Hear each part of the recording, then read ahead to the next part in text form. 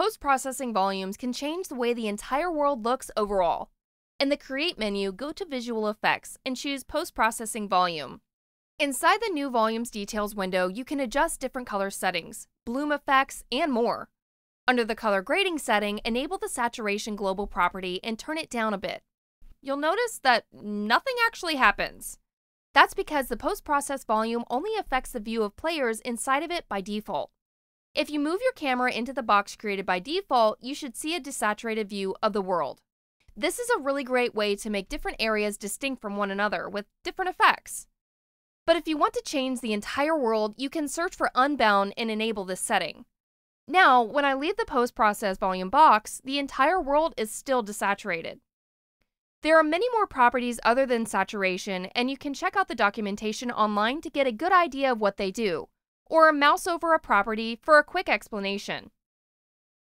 A really useful property of post-process volumes is that you can create and add materials to them.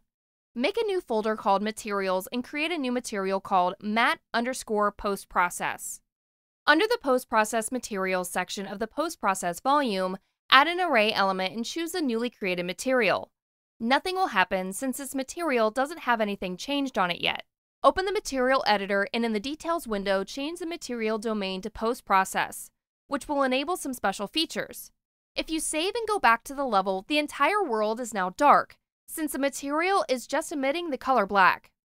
Head back to the Material Editor and add a Scene Texture node.